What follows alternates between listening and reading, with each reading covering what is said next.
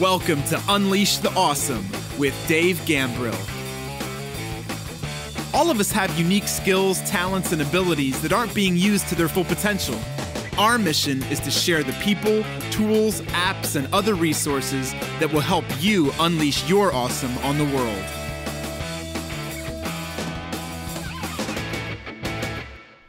Yo, what's up? It's Dave. Welcome to another episode of Unleash the Awesome. Today, let's talk about the question, is it worth it? Is it worth it? So a lot of times in the conversations I have with my coaching and consulting clients, with some of the people in my Facebook group, Digital Marketing Mentorship with Dave Gambrill, I'll, of course, put all the links and stuff in the show notes for you. Sometimes I see it in other groups. Sometimes I see it in my inner circle. I get this question a lot in a lot of different ways. The question is it worth it? And what they're asking is this course, is investing in this course and going through it, taking the time to do it, is it worth it? Is buying this software package worth it? Is investing in this tool worth it?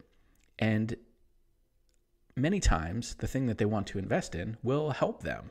It will help them achieve their goals better, faster, quicker, help them, whatever, run faster, jump higher, whatever it is they're trying to do. There's no doubt that the benefit is there. But the question that people will ask is it worth it? And sometimes behind that question is, if I invest in it, can I actually do it? Right? So sometimes it's a self-confidence issue, but oftentimes it just comes down to, do you know the value of your time? Do you know what the value of your time is? Do you know what an hour of your time is worth? And I didn't really understand this until I read Tim Ferriss's book, The 4-Hour Workweek, which is probably the most referenced book in this podcast. If you've not gotten a copy and read it, you probably should. I know it has a silly title, seems strange, but it's a really good book. It's foundational. It will change the way you think about work and the value of time and how you could probably do things better and faster and probably eliminate a lot of stuff that you shouldn't be doing. It's really what it comes down to. So anyway, in that book, there's an exercise where Tim talks about, do you know the value of your time? And he, runs you through an exercise of like what, a lot of people will just say, okay, how much can I get paid an hour? Right? And they'll look at how much they're getting paid their current job and say, okay, that's my hourly worth. But I would suggest to you, and Tim does in the book, that you probably need to put more of that in there, because what you're getting paid at a job is not necessarily what you're worth in an hour, right? And I'm just means by a strict business sense. We're not talking spiritual or other things, right? Like what is an hour of your time worth? And so you need to factor in a number of things. We're not going to get into a whole bunch of them today. You can check out the book or there's a lot of calculators online. Maybe I'll look up one and put it in the show notes for you, like how to determine what an hour of your time is worth. But until you really know that and understand that, it's hard to answer the question, is this thing worth it? Additionally, as I was having this conversation about Conversion.ai, this really incredible tool that writes copy for you automatically. It's you won't believe it. I'll put a link to a demo I did on YouTube in the show notes for you. But in one of the groups, somebody said, hey, is this worth it? And so I answered this dude's question with a couple questions. I said, do you know what an hour of your time is worth? Do you know what your customer acquisition cost is? Do you know how often or what your conversion rate is on your calls to action, right? So 3 basic questions. If you can't answer those questions, it's hard to know whether or not investing in this tool is worth it, because you don't know necessarily if this thing will improve your outcomes, improve your key performance indicators, right? But if you know what an hour of your time is worth, and you know how difficult it is for you to write copy, and you've struggled with it in the past, and your conversion rate isn't that great, and your customer acquisition cost is super high because you got to do a lot of things to bring people on board, and then if you know some of those things, if you know some of those numbers, then you look at the is it worth it question and you go, hell yeah, it's worth it. Like, oh my gosh, like if that saves me 1 hour of time. There's another example. I use a scheduling app called Calendly. And I don't know, it cost me, and I pay for their Pro, I guess it's called. I pay for that. It cost me, $120 a year. But here's the deal. I can have people schedule time with me, my coaching clients, my inner circle people that want to do a consultation call, whatever. I send them a link and it checks my calendar, it checks their calendar.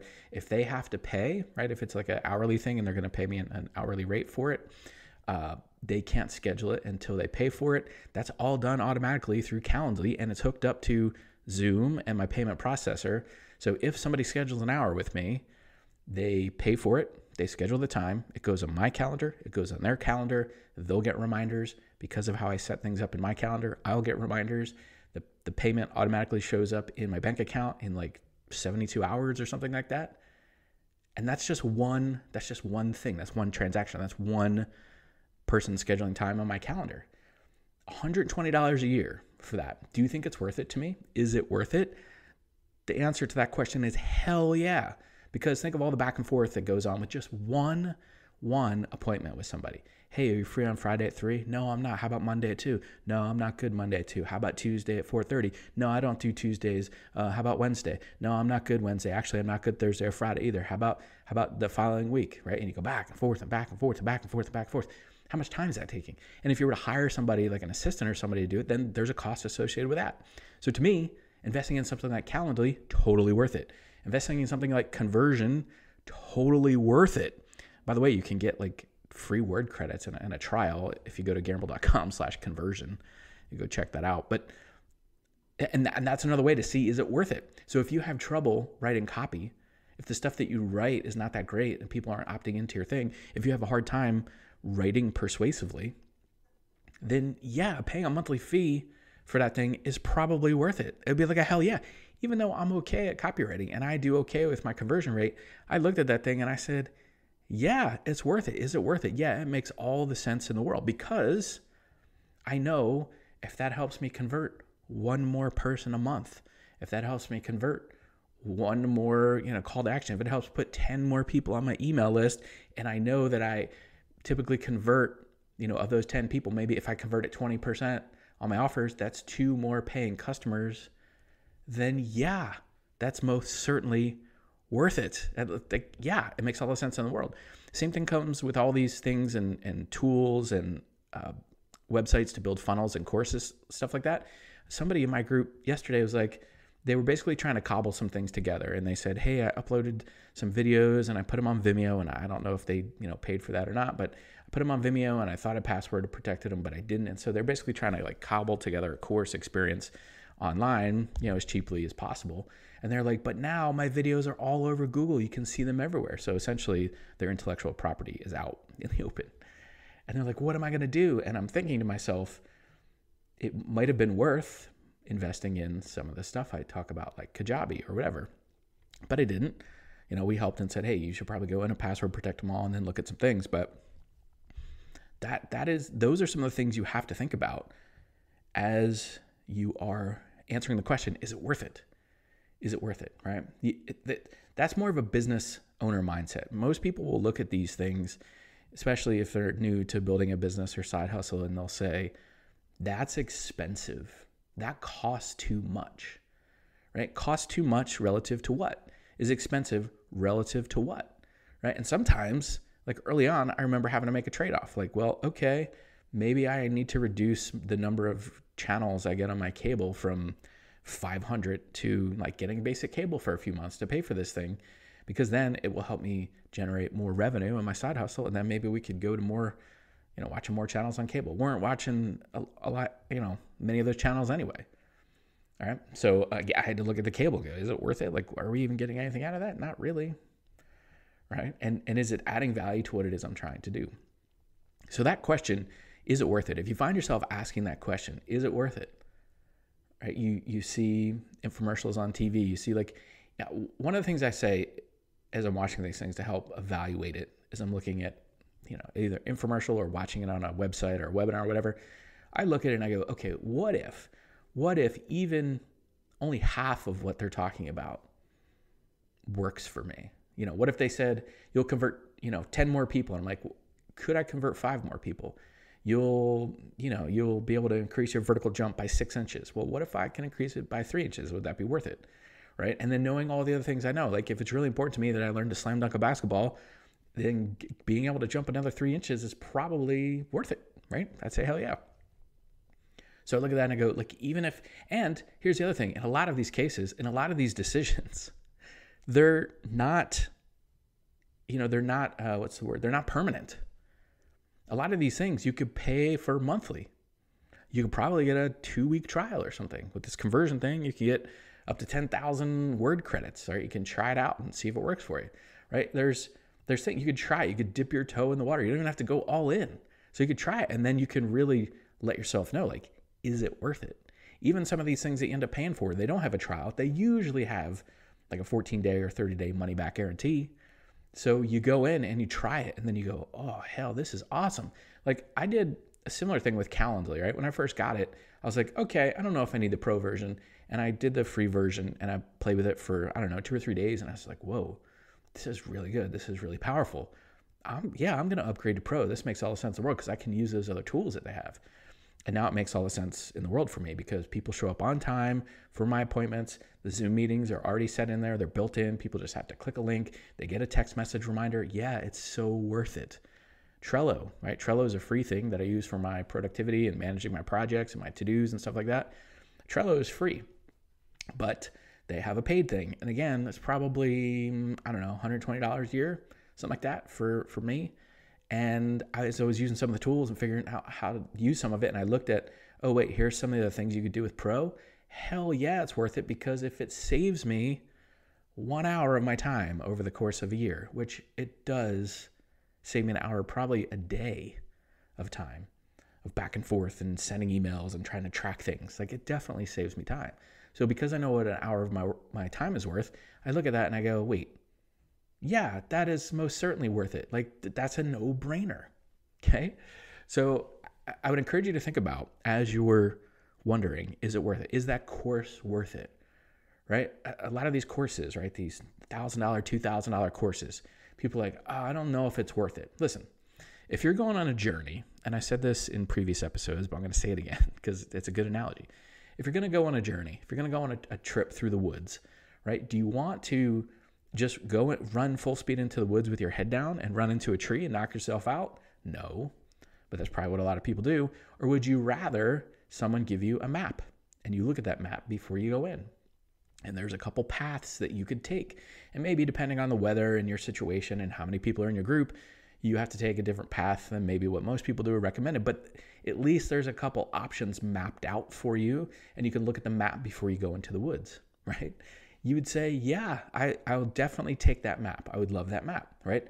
So what I tend to do with these courses and to think about how to do those, I look at people that have had success in the marketplace, either themselves or they have proof through some of their students of success in the marketplace, or perhaps they're a reporter expert, meaning maybe it's a new thing, but they have shown how other people in the marketplace have done similar things and they have a framework or whatever. I look at that and I go, is it worth it? And again, a $2,000 course, I go, well, I think about how much it costs, and then I say, well, how many hours am I going to have to put into doing it? And I look at it and I go, yeah, it's going to save me X amount of hours this year, or it's going to make me get there faster, or it's going to make me eliminate a few mistakes and missteps so I can get there faster. Hell yeah, it's worth it. Some of those mistakes that you make in business, like, yes, you're going to make some and that's part of it, but trial and error is very expensive, very expensive. Like, I have figured out, like, if somebody's doing something I want to do and they've shown other people how to do it, yeah, I will pay for their expertise. Even if I don't go through their high-level coaching or their one-on-one coaching, but like if they have a $2,000 course or something, I look at that and I go, yeah, it's worth it. Because again, if it helps me get there faster or convert more customers faster or whatever, again, you have to know some of your numbers, customer acquisition cost, conversion rate, whatever. So I look at something like Stu McLaren. My buddy Stu McLaren teaches people how to do membership groups. He has something coming up here. This episode's coming out in April. He has something coming up towards the end of April where he's going to show people how to build recurring revenue membership groups, right? I look at that and I go, okay, let's say, I don't know what the investment's going to be this year. Let's just say for math, it's $2,000, right? I look at that and I go, okay, so if I had to create a membership group to offset the cost of that, how would I do that? What would that look like? How many people a month at how many dollars, right? So let's just do simple math. Let's just say it's 10 people, $20 a month, right? That more than covers your thing because you get 10 people in a recurring revenue membership group paying $20 a month. A lot of you can. You have the skills, talent, and expertise to do that. That's not asking a lot. 10 people at $20 for an entire year more than pays for a $2,000 course, right? So that's how I break it down. I look at that. And then for me, because I'm a little further along in business, I started saying, how fast could I double that return on investment, right? So if it's $2,000, how fast could I turn that into $4,000? So not only get my money back, but also make $2,000. And then with some other things, I started looking at it saying, okay, how could I 10x it? So if it's $2,000, how fast could I turn that into $20,000, right? And as you get further along and you realize that the value that you add to the marketplace is directly proportional to how much money you can make, right? So as I learn to create more value and add more value to the marketplace, and I know I can do it, and I've done it before, and I have confidence in it, then yeah, a 10x multiple makes sense to me. All right. If you're just getting started though, you should probably look at it and go, is it worth it? Well, that's only 10 people at $20 a month. Yeah, it's worth it. Yeah, I could do it, because I'll not only have recovered my cost, but also I'll have all the skills that I learned from this thing and the information so that I can avoid a bunch of mistakes and just get it right and get it out there, right? Because one of the things Stu says is you don't have to get it right. You just have to get it started, right? A lot of people spend a lot of time trying to get everything perfect, right? Just get it going. And then, as I like to say, build your ship as you sail it, right? Get it out there. And he shows you all those things in his workshop. So you probably want to check that out. I'll put the link in the comments or show notes for you. It's Gambrill.com/Stu2021. So anyway, as you're thinking about those things, as you're looking at those things, as you're wondering, as you're asking yourself, is it worth it? Then ask yourself a couple other clarifying questions, right? Is it going to save me time? Is it going to help me convert more customers? Is it going to help me get there faster? Is it going to help me leave my corporate job that I hate and grow my side hustle, right? If it helps you do that, is it worth it? For a lot of you, you'd say, hell yeah. All right. So instead of asking that question, I don't want to see anybody that listens to this podcast or in my group ask that question publicly anymore, right? Because it's a very easy question to answer yourself now. Is it worth it? Just ask some of those other questions. And if you can say yes to a few of those, then you go, yeah, hell yeah, it's worth it. And you try it. And again, it's not permanent. If the thing doesn't work for you after a couple months, after you put some effort in and it doesn't work, or it's not the thing you wanted, or you don't like the user interface or whatever, okay, then you stop. You're done. You're not paying for it anymore, okay? You don't have to continue buying courses all the time, right? But at some point, you're going to want tools, right? I believe to be successful, you have to have mindset, skill set, and tool set, right? I help you a lot in this podcast with mindset. I help you in my digital marketing mentorship group with skill set, but there are some people that are much better, and we'll do a deeper dive on some of these specific things, like building a membership group, right? That you need that skill set. And so, yeah, it's worth investing in that skill set if that's where you're headed. And then the third one is tool set, right? So skill set, a mindset, skill set, tool set. The last one is tool set. So yeah, you are going to need some tools to make this happen. The most experienced, knowledgeable carpenter in the world is useless if they don't have a saw and a hammer and some nails, right? They need some tools. And as they grow, they probably have more tools, better tools. Like I would imagine that a master carpenter doesn't just have one saw. They probably have 10 different kinds. Hand saws, coping saws, band saws, right? Circular saws, table saw, whatever, right? They probably have a lathe at some point. And just getting started as a woodworker or a carpenter, you probably don't need a lathe, but as you grow, you're going to invest in more stuff, right? So as you think about this stuff, is it worth it? Then you can also look at through my framework of mindset, skill set, tool set. Is it going to help me with my mindset or my skill set or my tool set or multiple of those things? Then yeah, it's probably worth it, okay?